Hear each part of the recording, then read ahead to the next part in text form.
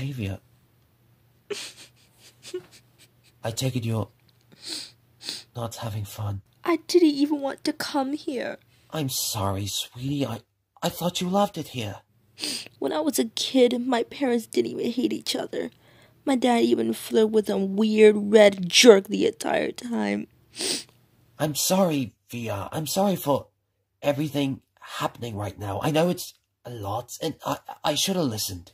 I just wanted to go home, but it didn't feel like home anymore. You ruined it. You need to understand. Your mother and I felt... She's always been... I haven't been... we weren't in... I'm sorry, I don't have the words. Are you going to run off with him and leave me behind? Go away that I cannot find you? What? No. No, I never do that.